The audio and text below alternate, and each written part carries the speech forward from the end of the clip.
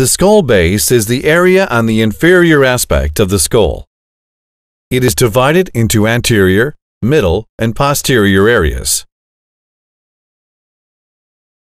The anterior area is characterized by the palate, alveolar arch, and teeth.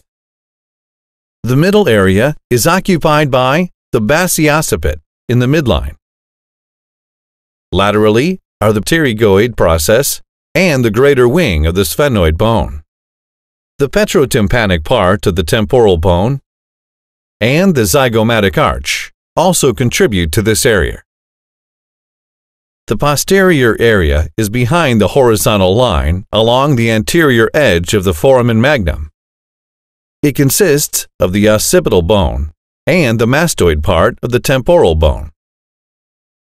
The surface of the skull base is highly undulated. Anteriorly, it gives attachment to the nasopharyngeal viscera.